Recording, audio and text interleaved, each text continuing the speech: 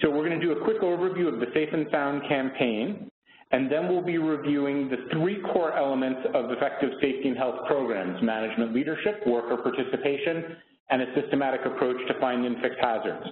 We'll close out with actions that you can take today to get started, and then follow up with some Q&A for all of the presenters. A little bit of housekeeping notes before we get into the presentations. Everybody on the phone is going to be muted throughout the presentations. At the end of the presentations, the panelists will take questions. You can submit your questions throughout the presentation using the Q&A box. You'll find that on the bottom right-hand screen, side corner of your WebEx screen. You can also ask a question over the phone, and our operator will be giving instructions on how to ask those questions at the end of the call. A recording of this event, along with the slides, will be available soon on the Safe and Sound campaign website, which you can find at www.osha.gov/safe-and-sound. And now, let me start with a quick intro to the concept of the safety curve. The safety curve is about employers' commitment to safety and health. And if you look at the curve, you'll see that it spans the spectrum from a little bit of commitment to safety and health or no commitment on the left end of the spectrum, all the way to those with a great deal of commitment to safety and health. As OSHA, we target the different regions of the curve with different types of programs. If you're on the left-hand side of the curve, that's where we have targeted inspections, we have our severe violator enforcement program, and for employers with really significant challenges, we've got criminal penalties. On the right-hand side of the curve, where we're trying to get most employers, you'll find most folks are in our compliance assistance and consultation region. These are folks who we don't actually see in person very often, or not at all. These are folks that are interacting through guidance documents, through our website, at conferences and meetings. They're trying to do the right thing.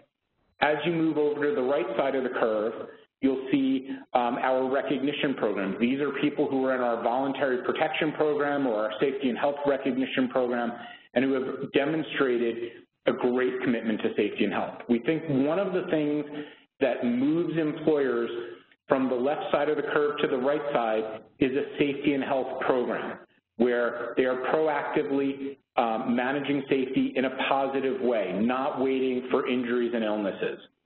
This campaign is about moving employers to the right on the safety and health curve.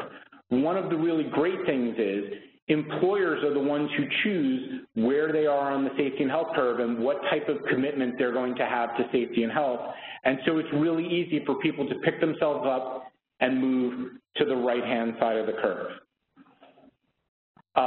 We started the Safe and Sound campaign in partnership with a number of co-organizers. So we have tried to get the whole safety and health profession to wrap their arms around the concept of promoting safety and health programs. You'll see our co-sponsors at the bottom of the screen: the American Industrial Hygiene Association, the Voluntary Protection Program Participants Association, the American Society of Safety Engineers, the National Safety Council, the Center to Protect Workers' Rights, and the National Institute for Occupational Safety and Health.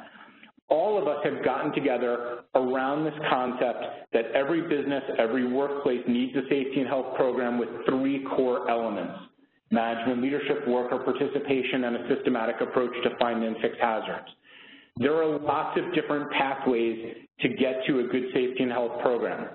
OSHA recently released our recommended practices for safety and health programs. These updated our 1989 guidelines. The National Safety Council has their Journey to Safety Excellence. The American National Standards Institute has the Z10 standard. ISO just released the 45001 standard. And then many of our state plans have their own standards. All of these approaches to safety and health programs are wonderful. They all share the same 3 core elements, and they slice and dice things different ways, but there's lots of different pathways to success. What we want are to get employers to take a step in the right direction. As you look at the 3 core elements, management leadership is about demonstrating commitment to safety and health from the very top levels of your organization. Worker participation is about getting meaningful engagement from your workers as you establish your program, as you implement your program, and then as you evaluate your program over the course of the year. And systematic approaches to finding and fixing hazards are about not waiting until somebody's gotten hurt to do things. It's about proactively and positively looking for hazards, about going above and beyond the bare minimums that are in OSHA standards to try and make sure that your workplace is a safe and healthful one. Today, we have three great speakers who are going to talk about each of the three core elements. Mike Belcher is going to be covering management leadership, John Spath is going to be covering worker participation, and Sam Gualardo is going to be covering finding and fixing hazards. All three of these gentlemen have decades of experience, and any one of them could have covered each of these topics, and they very often do talk about all of the systems together, but we're trying to present you with a variety of experience and perspective.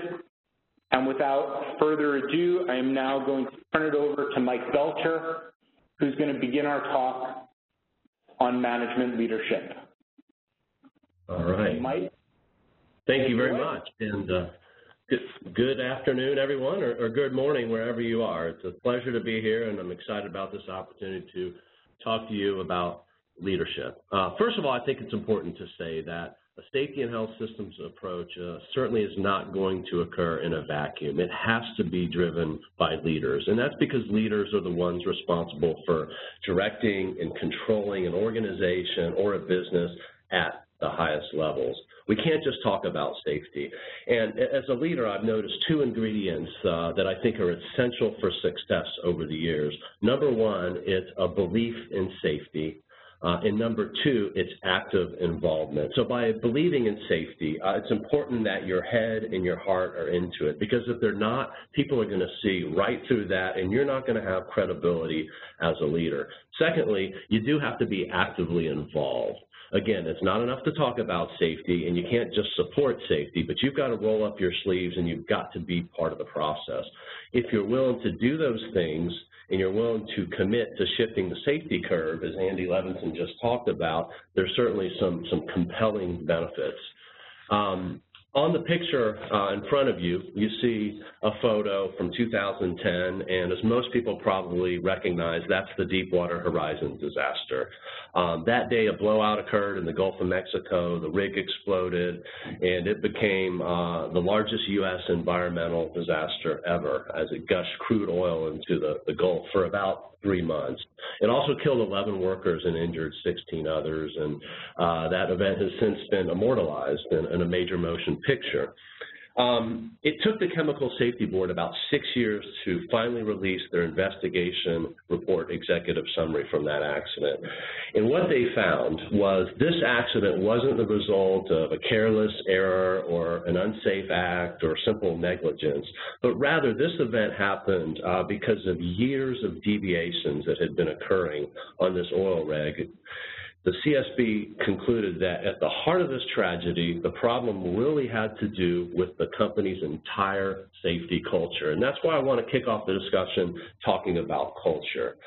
This wasn't the first major accident that occurred that was attributed to culture. I lived in Florida in 1986 when the Challenger space shuttle blew up over the coast of Florida. And right after it happened, there was a lot of speculation, and some news came out about what was caused or what had caused that accident. And I think, as most people might remember who were around that time or have read about the accident, the cause of that accident was attributed to the O-rings. And this is very common after an accident occurs like that. It's very common to look for technical reasons.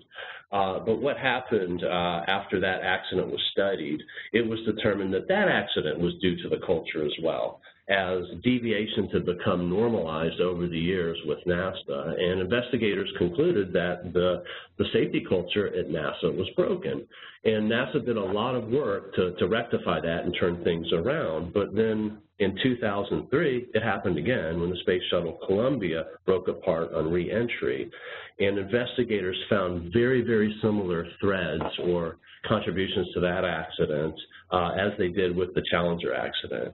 And so the bottom line is that culture is really resilient and hard to change. And if it's not steered by leadership, it will tend to revert back where it was.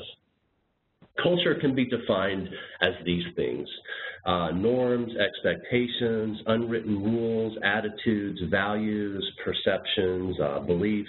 Usually these kind of aspects are not taught directly, and they may not have anything to do with an official policy, but they exist, and they shape the direction of an organization. And as many people have come to realize, and as Dan Peterson, who I consider the father of safety management, used to say, culture is the major determinant in the behavior of an organization and its people. Over the years, I've seen organizations that were nearly identical in terms of worker selection, safety programs, and safety training, but they were getting radically different results. And the bottom line is you can buy safety training, you can buy safety equipment, you can pay good money and hire good people, but what you can't buy is a positive safety culture. But if you're willing to invest in that culture, if you're willing to have leaders that are credible, demonstrate that credibility, when the words of the safety policy are lived out on a daily basis, when the financial decisions you make as an organization show that money is being spent for people as well as to increase profit, when you're willing to invest in worker participation and making sure that trust exists between management and the workers, you are developing a positive culture, and you will reap the rewards of that. So with this next slide, I'm going to cover how leaders influence safety culture. And this was adopted from some work that Todd Conklin did, who speaks frequently on the subject of human error and human performance. And these are the things that really influence culture from an organizational standpoint. First of all, leaders influence safety culture through their vision of safety. How do they share that vision with the workforce? Is it not having accidents, or is it really more than that? Is it about managing to an acceptable level of risk? What are the leaders paying attention to? What are they measuring? What are they controlling? Is it all about sales and service and production, which are very important in the reasons that we exist as an organization? Or are they also paying attention to safety? Is it safety given just as much as attention as those other critical measurements? Reactions to critical incidents or crises. This is a real big one for me, and one of the litmus tests that I've used for organizations to determine whether those reactions are positive or negative is how people discipline their associates, or how they use discipline after accidents happen. Are they using it to punish associates for system-induced violations or system-induced errors, or do they really restrict the use of discipline and only use it in cases where people are doing things for personal gain, or when the violation is so egregious? Another worker in the same situation certainly would not have done that. Allocation of resources is one way that leaders influence safety culture. So how is time and money being spent in the organization? Do you see it being spent towards safety improvements and safety training, the things that are going to move the needle with safety? Criteria for rewards and punishment. How are people bonused? How are they incentivized? Who gets promoted, who gets demoted? Those are strong indicators of safety culture, and they're the ways that leaders influence safety culture, whether they realize they're doing it or not. Finally, one that I'm going to touch on here in just a few minutes is the way that leaders coach. As I love to say, the audio has to match the video. So we're going to talk about a few of these ways that leaders influence the safety culture, and we're going to start by defining safety excellence. I talked about leaders creating a vision for safety, and leaders have the opportunity to define safety excellence for their organization. And I like to start out by defining what safety excellence really isn't, or what it's not. It's certainly not having a written program. Written programs are just a reference point. It's really the actions that count. And I've spent a lot of time over the last 25 years doing assessments and safety audits and so forth. And like most people that are in that business or have done those things, you're going to look at the written programs. And I've seen so many examples of where the written programs look great and everything's perfect, and it looks like it meets all the OSHA regulations. But when you go out on the floor and you actually watch the workers and see what they're doing, it's anything but safe. So it's the actions that count. Experiencing low injury and illness rates. Low injury and illness rates are an indicator that things might be safe, but they're only telling you where you've been, not where you're going. So you may have a situation where you're not managing to an acceptable level of risk, but you've gotten pretty lucky and you've had low injury and illness rates, or maybe you've gone a year without accidents or so forth. So we talked about the Deepwater Horizon incident a few minutes ago.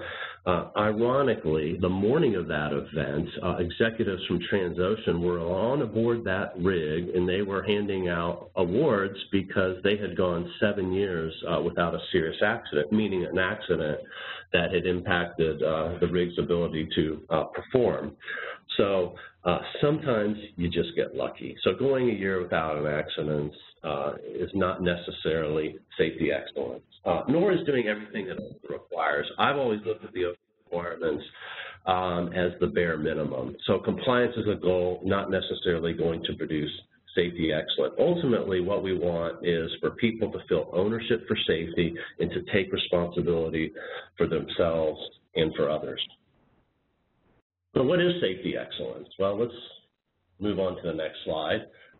For me, it's when safety is a core value, not a priority, because priorities can change due to outside influences or other demands. But values remain steady. If safety is truly a value, it would just be inconceivable that we would ever allow unsafe work conditions to flourish. In other words, safety has to be non-negotiable.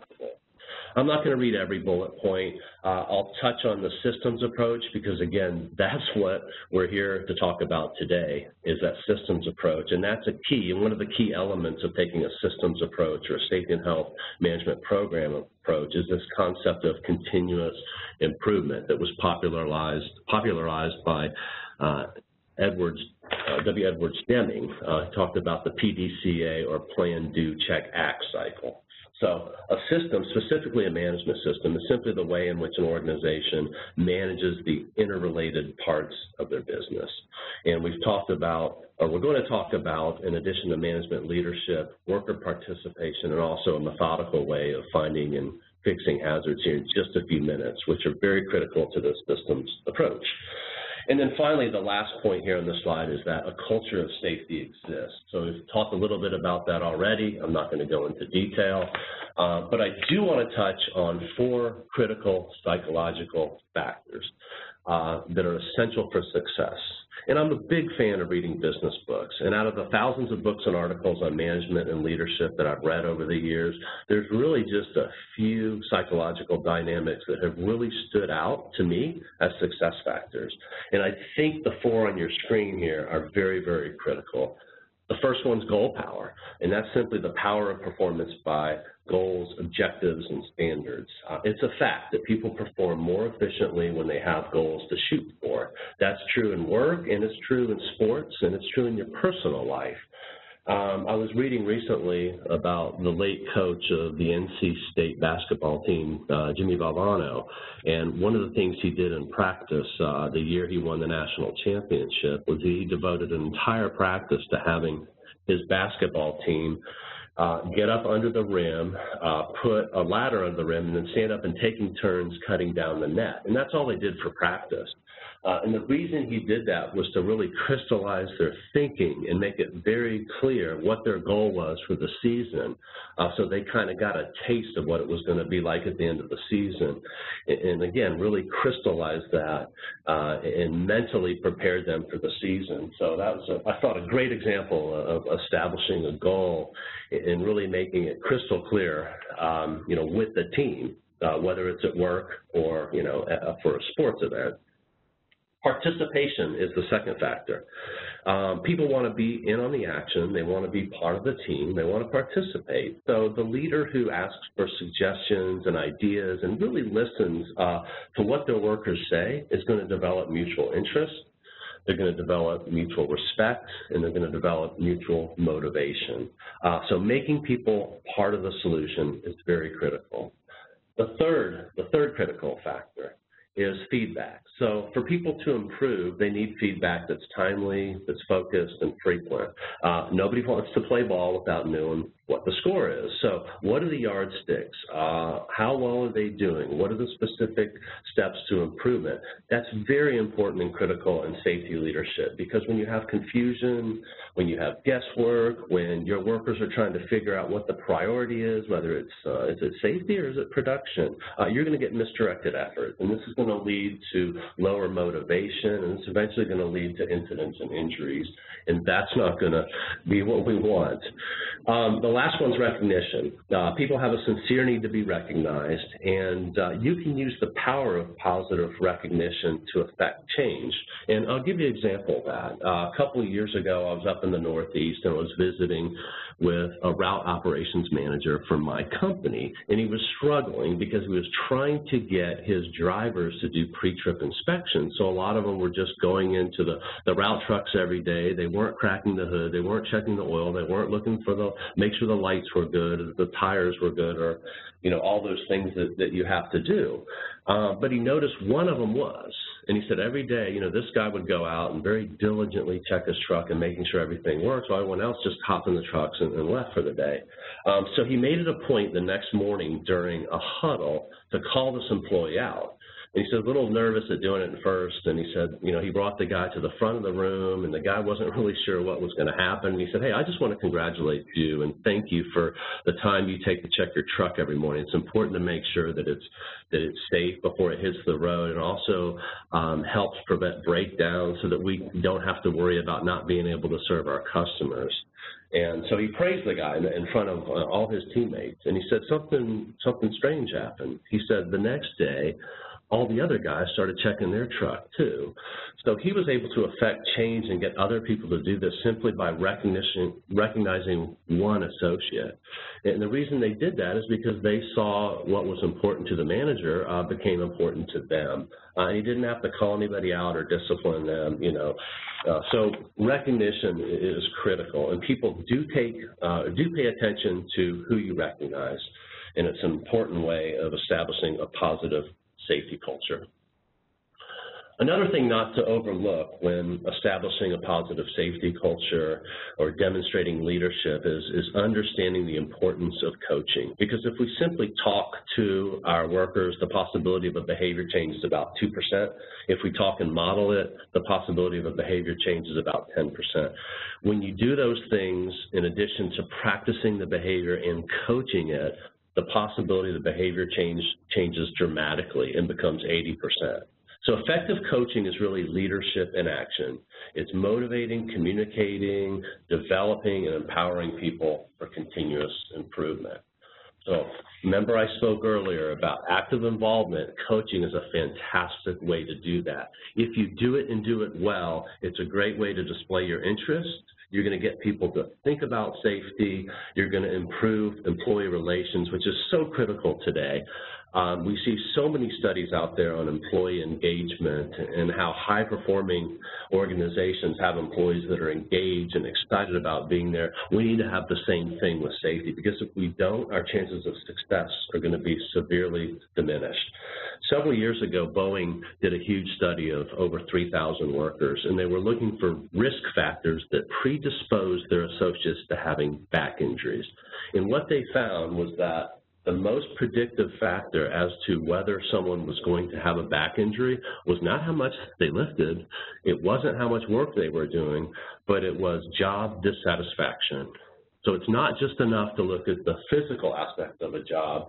You know, we have to consider the psychosocial aspects as well. So employee relations and improving employee relations is a big part of safety coaching, and it's a big part of changing the culture. So safety coaching helps you learn about what's happening, and it helps safe work habits become a way of life. Now on your screen, there's a quote by Harvey Mackay, who's a businessman and columnist. He's known for writing several best-selling books. Swim with the Sharks Without Getting Eaten, I believe, is his most famous book. I've read it several times.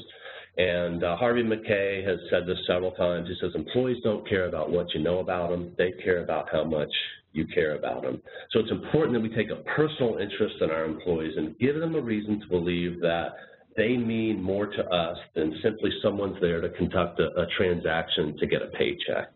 Okay, so there's no better way, in my opinion, to demonstrate that you care for someone than to make sure that they know that you have their personal well-being in mind and you are deeply concerned about their safety. Because after all, as leaders and managers, we're responsible for people's hopes, their dreams, and their aspirations, or at least knowing that we care about those hopes, dreams, and aspirations. And if we're able to do that and do it well, we can develop that trust with our workers, and we can get so much more out of them as a team that's committed to safety and helping our organizations and our employees succeed.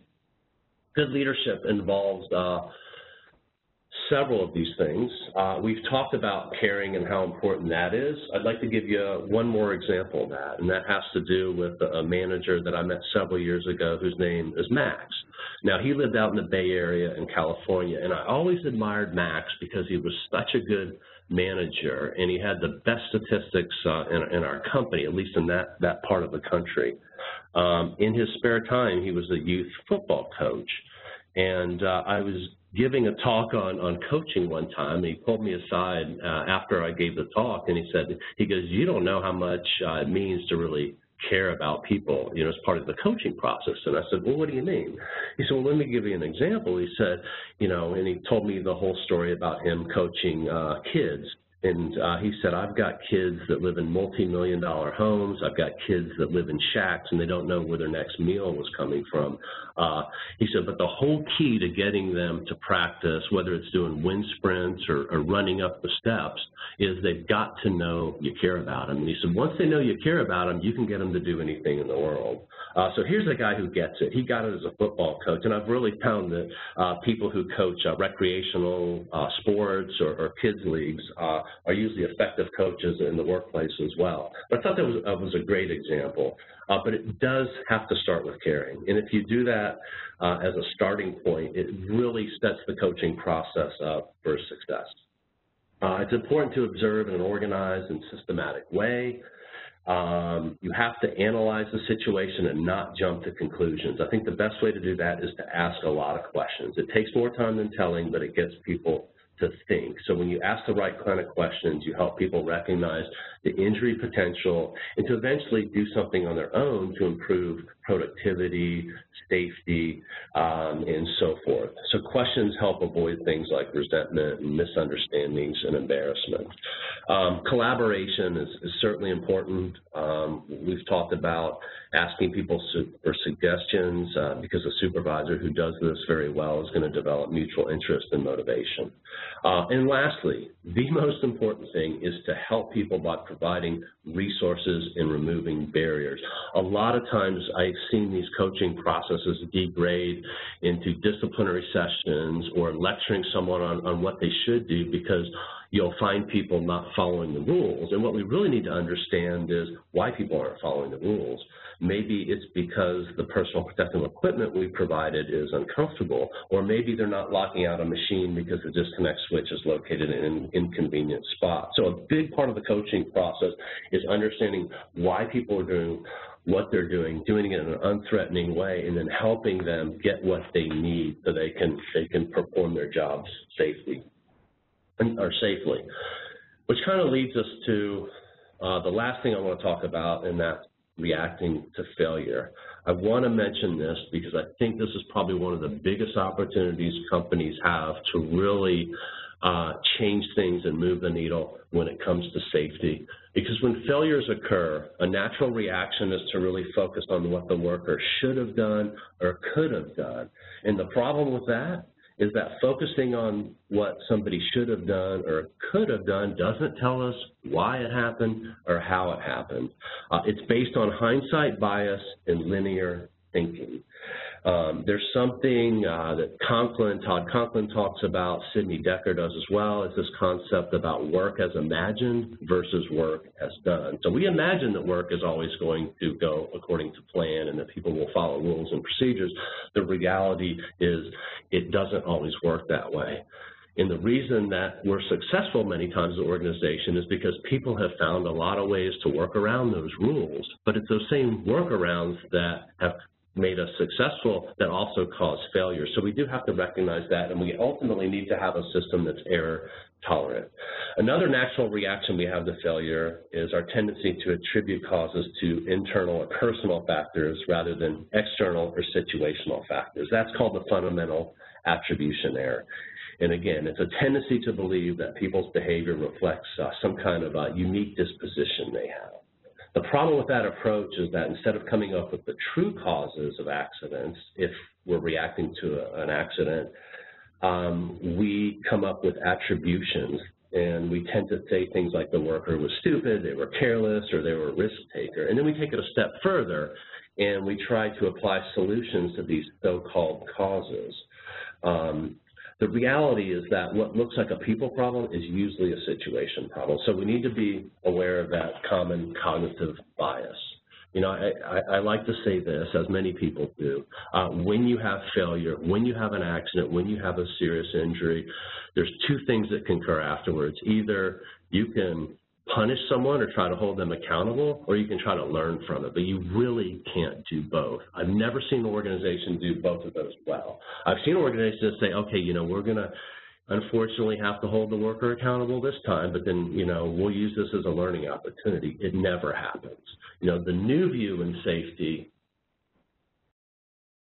which I'm trying to get to that slide right now, the new view is to consider how workers' decisions and actions made sense to them, given the circumstances that surrounded them. So when failure occurs, one of the best things a leader can do is to put himself in the other person's shoes. By thinking about what you might do in the same situation, you might come up with some situational factors for a behavior that could shed more light on the subject. And oftentimes you'll find that factors like time pressure, peer pressure, fatigue, workload, task complexity, suitability of tools and equipment, all these things play a role in shaping workers' behaviors. It's not simply just somebody doing something unsafe out of spite or for personal gain. You know, the bottom line is that people will never perform better than what the organization allows. If a system relies on people doing the right thing every time, it's going to fail. So we have to understand as leaders, or the leaders we work with, that organizational influences, including resource management, how we create a vision for safety, how we spend time and money on safety, all those things create a culture. And that's what we have to focus on changing. If we focus on the people, it's not going to work. We got to focus on the values, and we have to focus on the processes. And when it comes to talking about the process, I thought I'd leave you with a little college football anecdote, since I am in the South, and even though I'm not a University of Alabama fan, I do admire Nick Saban for what he's done. That's a picture of Nick Saban a couple of years ago when he won his 5th national championship. Earlier this year, he won his 6th national championship with an overtime victory over University of Georgia. Nick Saban's success as a coach is often attributed to this coaching method that's known affectionately as the process. And that's the things you have to do day in and day out to succeed. The activities and the efforts that, if practiced and repeated, will lead to success. So this is very important to Nick Saban, and he's very good at making sure his players, when they're playing a game, aren't focused on the scoreboard. He doesn't want them to get too comfortable because they're ahead. He doesn't want them to worry that they might lose the game because they're behind. He wants them concentrating on the play at hand, which I understand every college football play averages about 7 seconds, if memory serves correct. So if you're a lineman, you dominate your opponent, you knock them off the ball. If you're a receiver, you concentrate on running the correct route. And so for safety, I think the analogy is this. What are the activities and the efforts that, if practiced and repeated, continuously will yield success? Well, we've touched on a few of those already, and we're going to touch on a few more of these as we continue this webinar, and I turn over the microphone to my colleagues. So I'd like to thank you for this few minutes, and I think we'll also open it up when everybody's done talking in case anybody has any questions. So thank you very much. Mike, thank you so much. That was a great overview of management leadership, gives us a really good foundation. We're now going to move into the second part of the presentation that John Spath is going to cover, and that is on worker participation and how do you really get workers engaged in running your safety and health program. We're in the process, and I think, John, you should have the ball. There you go. Thank you.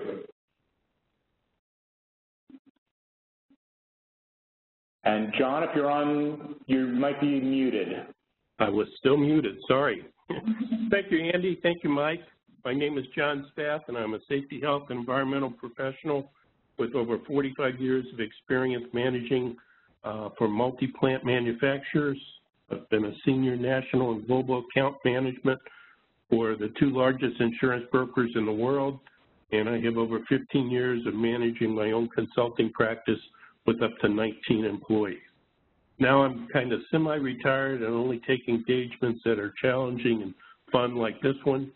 I've written and presented on this subject of employee participation in safety, health, and environment for the past 20 years. And let's see if I can make this stuff work. During research, one of the first articles I ran across was a 1937 article from Nation's Business, which suggested it was a good idea to talk to employees about matters that affected their safety and well-being. Kind of a novel approach, I'll let that sink in, but why bother? Why do we care about employee engagement?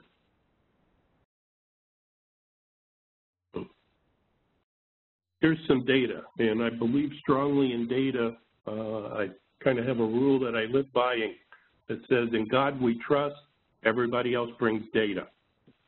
The Hay Group, Helen Muris and Peggy Schubert of the Hay Group, produced a working paper in 2001 titled Engage Employees and Boost Performance, which examined if engaged employees outperform non-engaged employees. Their analysis indicated that Fortune magazine's America's Most Admired Companies achieved an increased stock appreciation of 50% over their peers, which the authors attributed to engaged employees. We jumped ahead one. Let's go back. Okay. A Gallup survey around the same time found organizations with engaged employees outperformed those without engagement by an impressive 202%.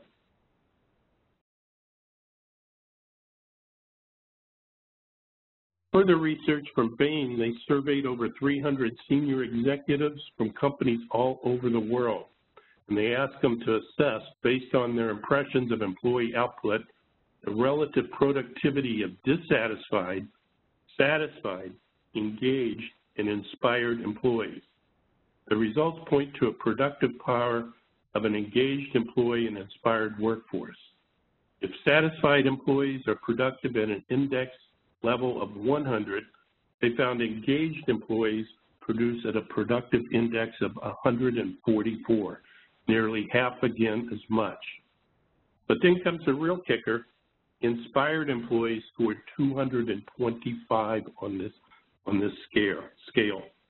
From a purely quantitative perspective, it would take 2¼ satisfied employees to generate the same output as one inspired employee.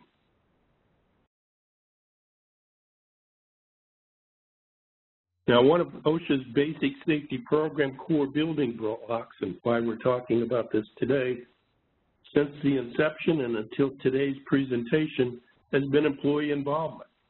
Written in the updated OSHA Handbook for Small Business, revised in 2005, the agency clearly advises the owners of small businesses to involve employees in workplace activities.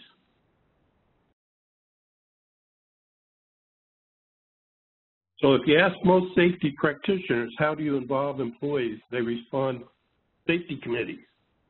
Large industrial concerns like U.S. Steel, Eastman Kodak, Mid-Valley Steel, to name but a few, were cited by the early 20th century safety movement as leaders in utilizing safety committees to reduce accidents.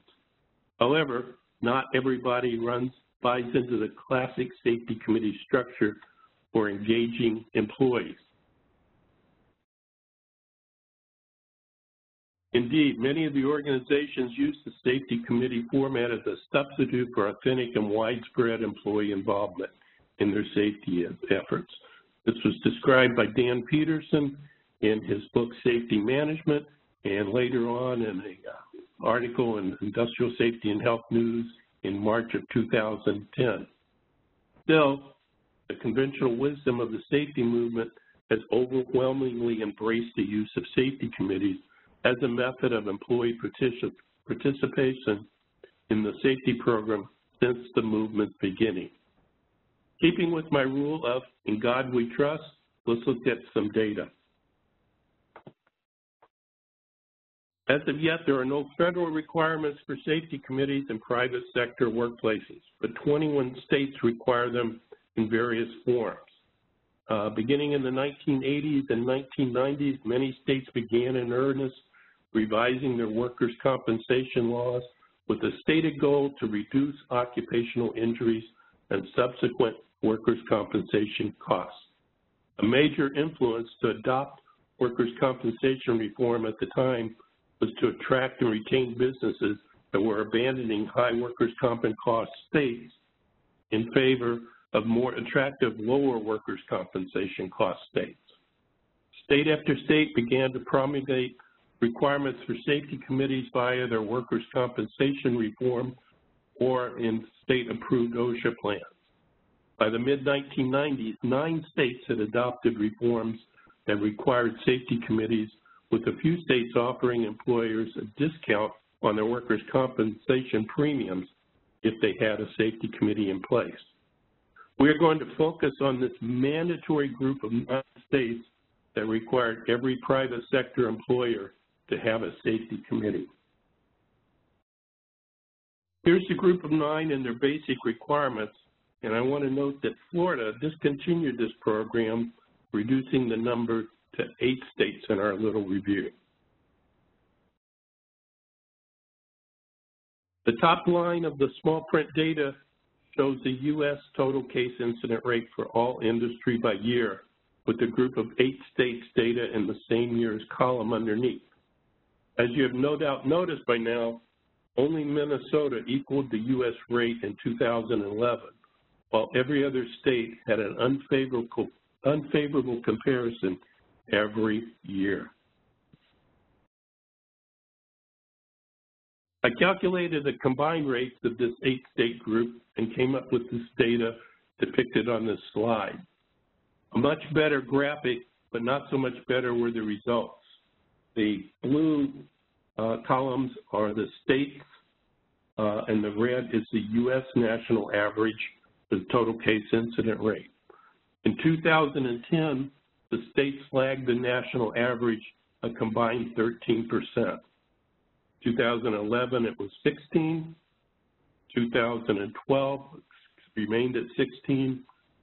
13, it dropped to 23% behind the national average, and in 14, it was 21%. Not exactly stellar numbers. So what's wrong with this picture? Well, I think Mike Belcher previously stated safety excellence not in doing a lot of things, and part of the reason I think mandatory safety committees and participation failed is that it sets a minimum. It establishes its equal representation, and the laws limit the committee size.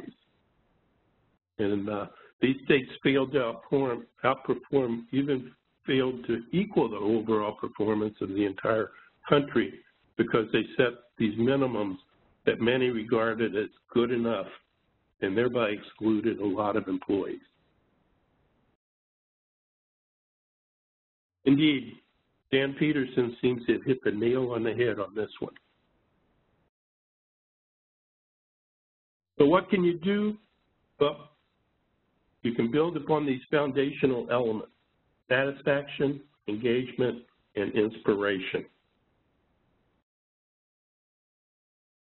The foundational elements, call them employee satisfaction, are fundamentals such as having a safe work environment and the tools necessary to do the job. Abraham Maslow taught us that we can't concern ourselves with higher goals until we have the necessities of life, including security. So it is in the workplace. First things first, build the culture that Mike discussed previously using the applicable tools that Sam's going to bring up shortly. Picture in your mind satisfied employees encountering a roadblock to their goals. Given the tools, they will figure out a way around. Next come the elements of true engagements, such as the feeling that you're part of an extraordinary team, that you're learning and growing, and that you can make a real impact. Picture in your mind again engaged employees encountering that roadblock to their goals. They will come at it with ropes, ladders, scaffolds, any tool they have to go up and over it. And then at the top of the foundational elements, perhaps the equivalent of Maslow's self-actualization, is a feeling that you derive meaning and purpose from the company's mission. That's inspiration. Picture in your minds now inspired employees encountering a roadblock to their goals. They will blast right through it to reach their goals. Living in New England, I must point out a sports example. The New England Patriots in Super Bowl 51, down 28-3 in the third quarter, and they came back. Super Bowl 52 wasn't quite the same result, but nobody on either side of the ball left that game early. The next man up is inspired players. But we don't have to go back to the Super Bowl for inspiration. It happens every day in many places. Fellow Indiana State alum and Oakland A's lefty Sean Manaea faced the hottest team in baseball last Saturday and promptly threw the Major League Baseball's first no-hitter of 2018. Does anyone think he was inspired?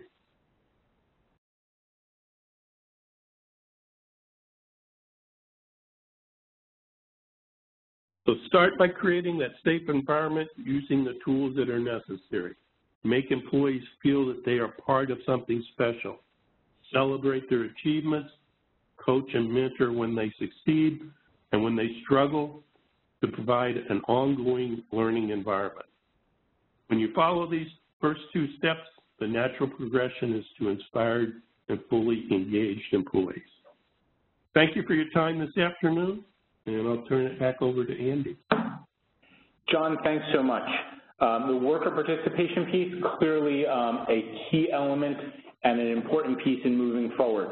Now, we're about to move into the last section of the presentation, which is about systematic approaches to find and fix hazards. And for that, I'm going to turn it over to Sam Gualardo. Sam, you've got the ball. Thank you, Andrew. Good afternoon, everybody. It's a pleasure to be here. I'm Sam Gualardo. I have 39 years experience in managing safety and health. My forte over the years has been safety management systems, and some of the tools that I'm going to talk about today are actually embedded in my management-based safety process that I developed when I was working with corporations and for corporations over the years. Mike began today discussing that culture change requires commitment and involvement. But the big question is, how do you do that? How do you generate commitment? How do you generate involvement within an organization? One of the most important things that I have learned over the years is that you do that utilizing very simple tools. We in the safety profession from time to time try to make things really complex and really technical. And when we do that, we actually push people away from getting involved and getting committed to the safety cause. So over the years, I've developed these tools that I'm going to talk about as part of my management-based safety process, as part of the organizations that I've worked with two things in mind. How do I keep them very, very simple, and how do I assure that they are time sensitive, that when people utilize the tools, they're not going to be overwhelmed by some extraordinary time commitment. So today we've talked about management leadership, worker participation, and I'm going to close out our discussion today talking about a systematic approach to find and fix workplace hazards. Those are really the three most critical elements to an effective safety health program. Let's just start, though, really at a 30,000-foot level if we could. A systematic find and fix approach includes several things. Number one, analyzing historical incident data. We have to look at the history to tell us what the future may bring. So I think it's very important that we stand back and analyze what has happened in an organization. I believe in the old adage, if it has happened before, it will happen again, and it usually does in most workplaces. Number two, I think it's important at a 30,000-foot level to interview workers. I firmly believe that workers are in the best position to identify hazards, identify the ways that we can address those hazards as well. So without interviewing workers to find out what's on their mind, to gain that insight that they have, I think we'd be missing a very significant way of dealing with hazards and fixing hazards within the workplace. Number three, performing site-specific inspections goes without saying. You know, probably that's one of the first things that evolved in the safety profession, where people went out and performed inspections, whether they were safety inspectors or safety committees or groups of individuals. That's a mainstay, and we can't get away from the desire to perform inspections as part of an effective safety and health management system as part of the find and fix process. Next is conducting task-specific risk assessments, also very critical. It's not just what lies within the work environment, it's also how people perform that particular task that will get them in trouble. So doing a thorough assessment of that task is very important. And last but not least, again on a 30,000-foot level, is a methodology to facilitate root cause analysis of previous incidents. In my 39 years of managing safety, I've learned one thing. We get really excited when accidents and injuries do occur. We don't get too excited when we're trying to fix those, though. We should get excited in that phase of the game. The reality is time gets in the way, distance gets in the way from the incident, and the next thing you know, incidents fall through the cracks. So facilitating an effective root cause analysis process helps us identify hazards, helps us define those hazards as well as to fix those hazards. So that's really at a 30,000-foot level. Now let's really take it down now to a on-the-floor level, we'll call it. I put my find and fix tools into three categories. I call them employee tools, supervisor tools, and leader tools. Now this is not a comprehensive listing of every one of those tools that I've developed or utilized over the years, but it hits the ones that I think have most promise for most organizations. And again, these tools are very easy and simple to implement. Let's start talking about the employee tools. First is pre-flight checklist, risk finder, participative inspections, a find and fix process all in itself, and then we're going to also talk about personal safety plans, which is a very powerful employee tool. Let's start by talking about pre-flight safety checklists. My son is a pilot. The first thing that he does is complete a pre-flight safety checklist before he flies the airplane. Not only does he do a pre-flight safety checklist, but he does a multitude of other checklists. Why does he do that? Well, he does that to make sure that he's able to identify hazards that are in the way of making that flight safe. And then if he identifies hazards, he's going to be able to apply required control measures. So a sound pre-flight checklist process at the workplace level does the exact same thing. It helps employees, when they use them daily, to confirm they know the hazards that are associated with that particular task, they understand the risks, and they also understand the required control measures. It helps them refresh on the task safety requirements for that particular task as well, and the checklist can also be used to inspect the work area before they perform that particular work. The second tool I'd like to talk about is something called Risk Finder. I call it Risk Finder, but it's really just a situational hazard risk assessment process. Many organizations have developed their own situational hazard risk assessment process. Again, mine is just called Risk Finder. What does Risk Finder do? It helps employees to identify hazards prior to performing a task. Now, typically, Risk Finder is used in an organization where there are not pre-flight checklists or where the task is involved in something where there is no pre-flight checklist already developed. So you're going to use the Risk Finder to go through a systematic analysis of that particular task to identify the hazards that may be present, and then after identifying the hazards that may be present, you're going to use a process where you're going to apply layered control measures before you proceed. So it's a systematic process to situationally evaluate exactly what could potentially go wrong and then what you're going to specifically do to prevent that from going wrong. The next employee tool is something called participative inspections and observations. Again, a very powerful tool to get employees involved in the process of identifying hazards, identifying risks, and mitigating those risks all by themselves. They fall into two categories. We're going to call the first category workplace inspections or work area inspections. It's whereby employees are actually inspecting the work area. Now, typically, they're not doing it blindly. They're using some kind of a checklist, some kind of a inspection guide to help them. The second is what's called peer-to-peer observations. Many years ago, the word behavior-based safety caught fire in the safety world. Well, that's exactly what we're talking about here when we're talking about a participative observation process. It's a peer-to-peer inspection or peer-to-peer observation where one employee observes another employee and vice versa.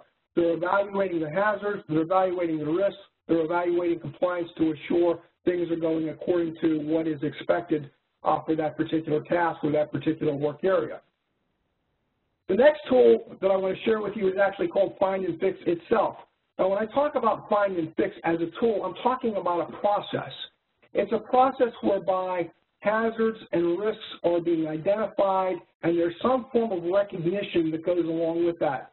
Both Mike and John talked about the power of engagement and the power of recognition. Well, this goes right to that point. So what is a find and fix process? It's really a simple process. It does not have to be elaborate. It does not have to be complicated.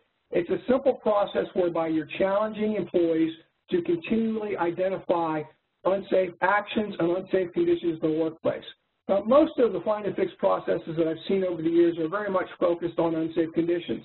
And that's fine. If they start that way, that's wonderful. If they expand to identifying unsafe actions, that's great too. But after the employee identifies the unsafe action or the unsafe condition, they're also engaged in the next most important step, and that is recommending protection measures. So the employee is involved in identifying the hazard as well as having the ability to participate in how to fix that particular hazard in the workplace. Now, once employees are involved in that process, they should also be recognized and rewarded for their contributions. And again, it's something that should be very simple. It shouldn't be complicated. Some of the best processes that I've seen over the years are something whereby the employee is, there's a picture taken of a hazard prior to it being fixed that was identified by the employee. There was a picture taken after the hazard was fixed. There was a picture of the employee receiving some form of minor recognition for that contribution to the safety effort. Very, very powerful tool. Again, don't make it complicated. Make it very easy for the employees to participate and very easy for the safety professionals on staff to administer. The next tool that I want to talk about is something called a personal safety plan, also a very powerful tool for employees. So what's a personal safety plan? A personal safety plan is developed by workers. It's their plan. It's their plan to identify significant on-the-job risks and hazards as well as off-the-job risks and hazards. I know we're talking very much about on-the-job issues as part of this webinar, but one important point that I would like to make is that most employees are exposed very significantly off the job as well. So it's not just the hazards on the job that have to be identified and fixed. It's also the hazards and risks off the job that should be identified and risked by employees as well. After they identify these hazards and risks, what do? Well, once again, they're involved in developing the ways to mitigate those hazards and risks. What can they do personally to mitigate that exposure, to reduce that exposure to harm? That's what a personal safety plan is all about. These are found in organizations that excel. We'll call them world-class organizations. You'll find personal safety plans in place at all levels of the organization, from the CEO all the way down through the lowest levels of the organization. Let's now talk about some supervisor tools. We're going to talk about Risk Finder for supervisors, safety walkdowns, safety huddles, and safety fix meetings. Risk Finder for supervisors is very similar to the Risk Finder for employees. The only difference is it's conducted by supervisors. It's actually led by the supervisors. So the employees are part of the Risk Finder process with their supervisors. They're part of discussing the hazards and risks that are part of the task that's being assigned. When a supervisor is assigning a non-routine task, they'll gather the employees together to discuss and resolve the hazards before the task is performed. It's also used when there's a new process or task implemented within an organization. There's a multitude of uses for the Risk Finder process, but these are two of the main ways that Risk Finder can be used. Imagine for a second when you have a brand new process or a brand new task. You don't know what can occur.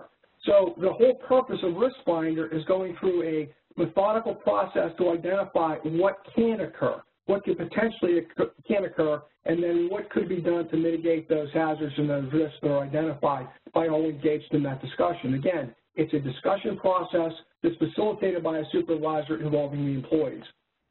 The next tool that I'd like to talk about is something called safety walkdowns. And it's nothing more than a supervisor conducting an observation of the work area to assess the work area hazards and to review worker compliance. I always associate a safety walkdown as something like a flight attendant does. You know, the captain gives out the order to stow your materials before landing, make sure your seatbelt is on, make sure your seat back is up and your tray table is up.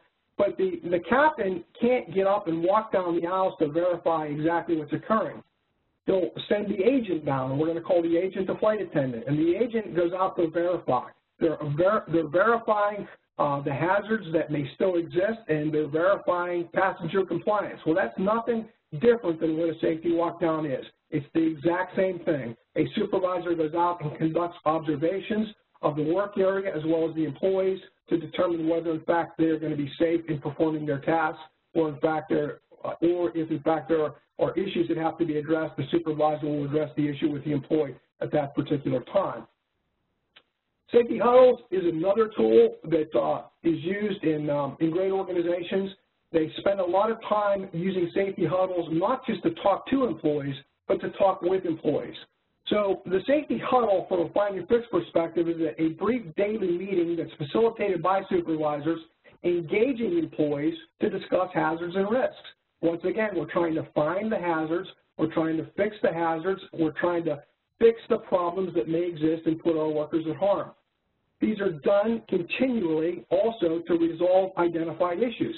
So from time to time, an employee will bring up a particular hazard or a risk.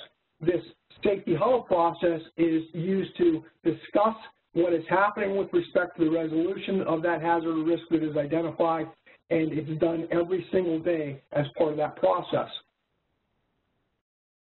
The last tool that I'll talk about from a supervisory perspective is something called safety fix meetings. And of all the tools that I've used over the years, I think this is the absolute most powerful tool that supervisors can utilize to find and fix hazards. Typically, the way the process works is supervisors will gather employees in a room and conduct a very short proactive meeting. And the whole purpose of the meeting is to brainstorm solutions to hazards which affect the employees that are invited to the meeting. So at that point in time, the hazard has already been identified. What hasn't been identified is how to deal with that particular hazard. So it's a way to get all the employees engaged that are exposed to that particular hazard to brainstorm the solutions to that hazard and then come up with the best fix. And what is so powerful about a safety fix meeting is the fact that the supervisor doesn't weigh in at all. The supervisor doesn't come up with a fix. The supervisor doesn't tell the employees how to fix that particular hazard. It is done democratically, and it's done using every employee in the meeting to, again, brainstorm their solutions and then vote on the best way to address that particular hazard within that particular workplace. I've used it time and time again over the years. It's a very, very powerful find and fix tool. I'll conclude this afternoon with talking about some leader tools. Leaders also have to be engaged. I just have 2 leader tools here to discuss with you today, but as part of my own process, my management-based safety process, I believe there are 5 or 6 very solid leader tools that facilitate engagement. And again, every one of those tools are revolving around finding and fixing hazards because that's ultimately the goal. That's the entire goal of safety management. How do we find and fix hazards so somebody will not be harmed in the future? So a couple of leader tools I'm going to talk about are root cause evaluations, and the second tool is called safety tours. Let's start with root cause evaluations if we could. One of the things that I've learned over the years in managing safety is there's, again, a lot of emphasis within an organization when an incident occurs. Everybody gets excited, everybody gets involved, you know, how are we going to prevent this from reoccurring, how are we going to do this, how are we going to do that? And then again, distance sets in, time sets in, budget set in, things get in the way, and the next thing you know, all those good ideas find their way to fall through the cracks somehow. I've seen it time and time again, even in the organizations where I manage safety personally. So why do we want leaders involved in root cause evaluations? We want them involved in root cause evaluations because they can prevent those important things from falling through the cracks. How do they do that? Well, number one, they're going to be in the position of verifying the causal factors and precursors have been properly identified. And by the way, that's also a pretty significant problem within organizations with respect to investigations. Sometimes all the causal factors and precursors are not properly identified. So leaders are deeply engaged in making sure that all the causal factors and precursors have been identified. Second, they're in the next and most important phase of the root cause evaluation process, and that is to be absolutely sure that what action has been initiated, that it will permanently prevent a reoccurrence of that event. And again, that is so critical, and that falls apart in so many organizations. I don't know if this statistic is valid or not, but I've heard it mentioned time and time again that Air France had many opportunities to prevent the Concorde from blowing up on takeoff, as it did in its final flight. There were 50 or so near misses that occurred, I have been told over the years, that they could have identified those causal factors and precursors that led to that fateful event at the end of the road with respect to when that plane crashed. Had there been an effective root cause evaluation process at Air France, perhaps that would have not occurred. They could have identified those causal factors, they could have identified those precursors, and they could have taken the steps to make sure that it would never happen again. That obviously did not happen, or did not happen successfully within an organization. No discredit to Air France. I think they're a good organization, but there was a flaw in that process at that point in time. So root cause evaluations is a great way to engage leaders in a find and fix process. A second great way to engage leaders is something called safety tours. And what's a safety tour? Well, it probably isn't what you think. A lot of leaders and CEOs and presidents and high-level folks in organizations over the years when I was teaching this concept, you know, they wanted to go out and identify hazardous conditions and unsafe workplace actions. And I kind of had to pull back on the reins when I was teaching them this concept. You know, I said, it's great that you can identify hazardous conditions and unsafe actions as part of conducting a safety tour. And I want you to do that. However, that's not your purpose as a leader. Your purpose as a leader is to evaluate the success of your safety effort. If you're seeing hazardous conditions and you're seeing unsafe actions, it's telling you your safety management system is failing. And that's where you have to focus your efforts, on finding and fixing exactly why your safety management system is failing, not on the actual unsafe condition or unsafe action that existed within the workplace. So when I turned them around in that process and they had a clear understanding of what their role was, they did exceptionally well. And again, that's a very, very important tool of engaging leaders in finding and fixing hazards within an organization. Again, it all comes down to finding and fixing hazards. You know, we take a look at safety management. It all comes down to that. And if we spend ample time engaging leaders within organizations, engaging employees within organizations, and engaging supervisors within an organization, I think will do what's expected with respect to creating a great safety culture within that entity. And with that, I'll turn it back over to Andrew. Thank you very much. Thanks so much, Sam. All right. One of the things that we very much want is not for you to just listen to this webinar, but to actually use this information and get your business, get your workplace to take a step in the right direction. And so with that in mind, put things for people to begin thinking about. You can sign up for the Safe and Sound campaign communications. You will get either at OSHAQuickTakes.gov or through our Safe and Sound listserv information that you can use, including new tools and resources as they become available, information about our monthly webinars, and other messaging and information. So please start by signing up for either Quick Takes or our Safe and Sound listserv or both. The second thing is, in the middle of August this year, we will have our second Safe and Sound Week. This is an opportunity for your workplace to show its commitment to safety and health. For businesses that already have a safety and health program, this is a great way to celebrate what you're already doing. For businesses that are just getting started, this is a wonderful opportunity to dip your toe into the pool and kind of try safety and health programs before you buy. We have easy, medium, and advanced activities for each of these three core elements that workplaces can begin doing. Sam is a great representative of our Pennsylvania consultation program. We have free on-site consultation programs in every state and territory in the U.S. Small and medium-sized businesses can call and get an on-site consultant to come to their business to help them work on specific safety and health specific safety and health hazards, or their safety and health program in general. These consultation visits are not in any way connected to enforcement activities. They are done completely separately, and most of our on-site consultation folks are actually state university employees and not OSHA employees at all.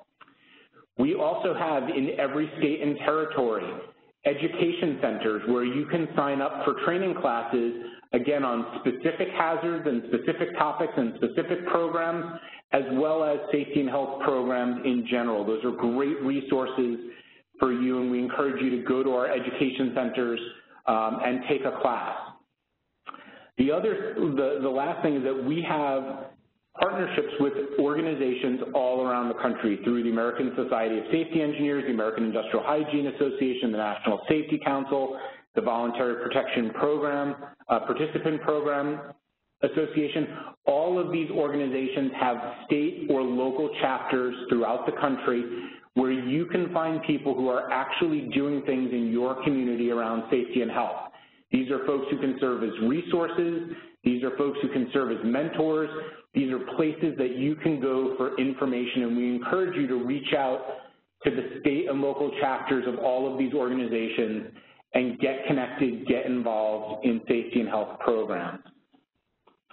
Now, as we move into the question and answer part of this, let me note that the recording for this webinar and the slides will be available shortly at OSHA.gov/SafeAndSoundWeek. You can also send questions that you have to the Safe and Sound campaign email address that you have on your screen. And then we're going, and now we'll begin going into Q&A. Before I give some questions that have come in over the chat line, let me open it up to our moderator, Shirley. And Shirley, if you could give folks instructions on how they can send questions to you over the phone line. Thank you. We will now begin the question and answer session. If you would like to ask a question, please press star followed by 1. You will be prompted to record your name. To withdraw your question, you may press star followed by 2. Again, just press star followed by 1 to ask a question. And 1 moment, please, for our first question. Okay, while Shirley is gathering questions, on the chat line, Sam, we had a number of folks send in questions about, is there a specific risk assessment tool that you recommend, or do you have templates of some of the tools that you talked about available? There are templates available. I do have templates, Andrew, that I've used over the years myself. I think what I have learned over the years is every organization is different. Every organization will build their own process using their own platform in a sense, but I'm sure that we can share some templates of what a typical risk assessment process would look like. All right, great. So when Sam sends those, we will include those in some of the materials that we have on Safe and Sound webpage.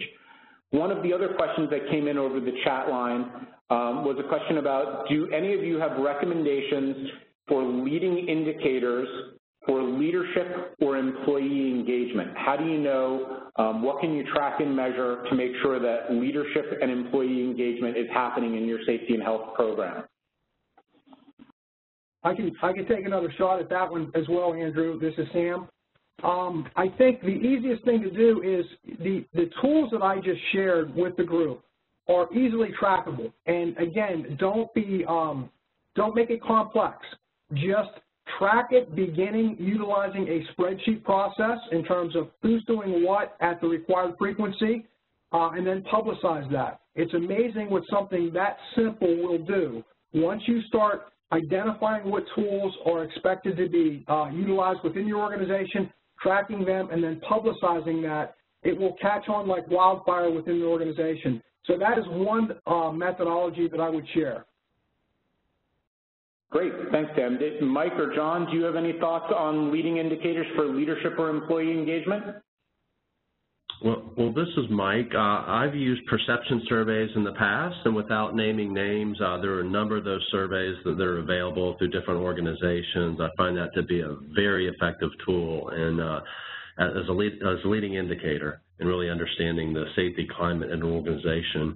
I've also done things as simple as requiring facilities to turn in monthly reports.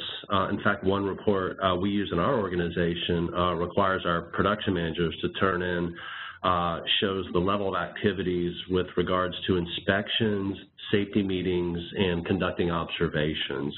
So we require all our plants to provide that, and we find that to be a very good leading indicator for our organization. Excellent. I've got to, this is John, and I've got to echo Mike's perception surveys. I think, you know, oftentimes management thinks one thing's going on and employees have a whole different concept, and until you ferret those things out and see how different they are they aligned, you don't really know what areas to concentrate on. Let me just add one other thing if I could. This is Sam. Mike talked about monthly report outs within his organization. A lot of organizations are starting to go to a real-time process, and I think real-time can be very, very powerful with respect to the measurement and execution and monitoring of leading indicators. And again, I use a lot of aviation concepts in my processes that I've built over the years, and I always equate the measurement of leading indicators to, you know, the cockpit gauges that my son is looking at when he's flying an airplane. You know, let's just think if he was only looking at those gauges every once in a while, what would happen to the airplane? The airplane would crash. Well, the whole purpose of measuring and monitoring performance is to have real-time data. So the better you are at providing real-time data to leaders within an organization, the better you're going to be in terms of enhancing your capabilities from a safety management perspective and a safety culture enhancement perspective. You know, making sure that they have access to real-time data is very important. I also equate it to the fact that I can guarantee that in most organizations, they have real-time data with respect to production output or quality output or some of the other parameters that are being measured in the organization. But sometimes in safety, we only give them that data, you know, monthly or quarterly, and that's something that we can do a much better job on, making sure our data is real-time as well. Wonderful. All right, so we've got a couple more questions. Before we move on to other questions, let me just do a plug. Mike mentioned employee perception surveys. It turns out that next month, the National Safety Council, one of our other co-organizers, is going to be doing a free webinar on the use of employee perception surveys in your safety and health program. So keep an eye out, folks who are on Quick Takes or are on our listserv. You will be getting information about that webinar very shortly. Shirley, before we go to some other questions on the chat line, is there anything on the phone lines? There is. We do have a question, and if you'd like to ask a question, just press star followed by 1. Our first question comes from Corey Crompton. Your line is open. Go ahead with your question. I have 2 questions. The first, a speaker said that if an organization requires a process to be completed 100% of the time, it will fail. Could you expand on that statement?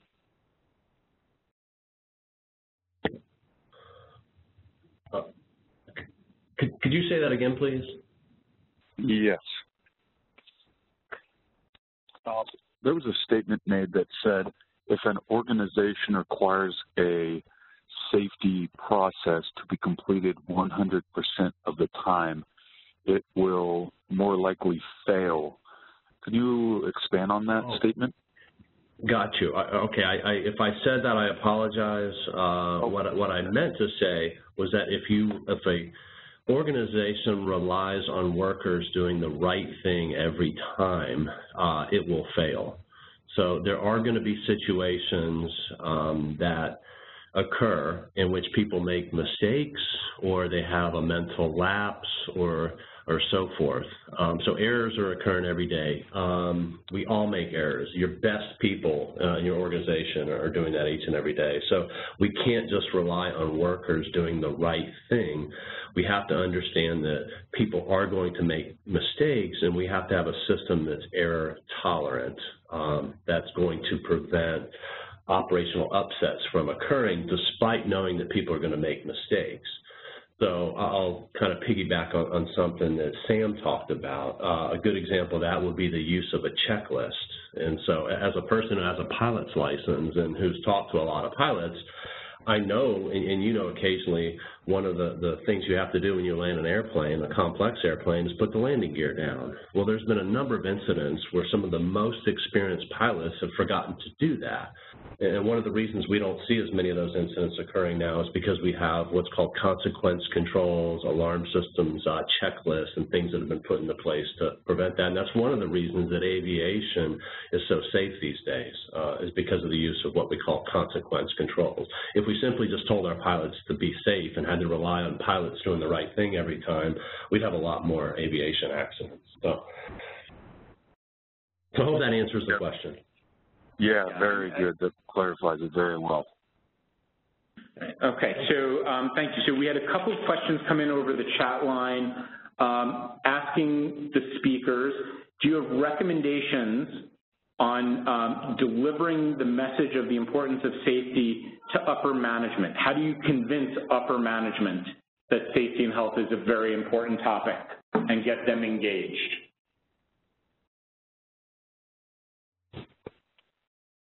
Let me take a shot at it if I could. This is going to be a bold tool for you to utilize. I call it the blank piece of paper test. And one of the things that, well, let me just give you a little history on the blank piece of paper test. I was called in to help an organization many years ago facilitate a significant safety culture change. And the leader of the organization called me into his office and he said, Sam, my safety program just stinks, and my safety culture stinks, and I just can't figure it out. And his name was John, and I said, John, let me help you figure that out. I'd like you to get your calendar off of your desk, and I want to talk to you about some things. So he got his calendar off his desk and brought it over to a little conference room table, and I gave him a blank piece of paper. And I said, John, I would like you to go back 1 month with respect to what you've done in this organization to impact your safety culture personally over the last month. I'd like you to take this blank piece of paper and write down every activity that you've been personally engaged in over the last month. Within about 3 seconds, he gave me the blank piece of paper back and said, I get it. I understand. I understand what you're trying to tell me. The reality is I have done nothing. And that's the reality in most organizations. So when you can have that sit down with them, and explain to them that their actions are very, very critical in driving commitment and involvement throughout the organization. Their personal actions, I think they will take the hint very, very quickly, as that senior leader did in that organization. From that day forward, he became a poster child for safety for that organization, and everybody was trying to follow his lead from that point forward. Great. All right. Shirley, do we have any other questions on the phone line? At this time, I'm showing no further questions. And again, just press *1 to ask a question. Okay. So one of the other questions that came in on the chat line is folks were asking, do you have a recommended frequency for lower risk businesses to perform risk assessments or hazard assessments? How often should low risk businesses be looking at their risk assessments? And again, I open that up to any of the speakers. Well, I'll take another shot at it since I talked about the risk assessment process, I guess, Mike. I think the frequency should not be necessarily dependent on whether you're a low-risk or high-risk business. Over the years, I have been part and parcel to many cases that you would have thought would have not occurred in a low-risk business. There were fatalities that occurred in a low-risk business where the activity was seemingly non-consequential. And so, I wouldn't look at the risk of the business to make a determination on whether, in fact, you should increase or decrease the frequency on risk assessments. I really think you have to look at the exposure, what people are exposed to every day. I just go back to many years ago. I worked with an organization, and one of the focus areas of that organization was on the heavy lifting side of the business, we'll call it, where the real work was done. Well, we went back and made a second pass at that organization to further impact the safety culture, and we were astounded to realize that about 30% of their incidents were occurring in the office environment. People slipping and tripping on stairs and walking in aisles, and you couldn't believe the number of injuries that they had in those, what I would believe are low risk organizations or low risk departments, we'll call them. So don't look at it from the perspective of high risk, low risk. Look at it from a task perspective. Can something happen in this task that cause somebody to be harmed? And if the answer to that is yes, I think you ought to be performing a risk assessment as part of that process. And this is John. I think, to build on that a little bit too, you need to keep safety in front of people all the time. It's not something that, you do once a year, once a quarter, or whatever. It's a constant, ongoing thing that you're continuously improving on.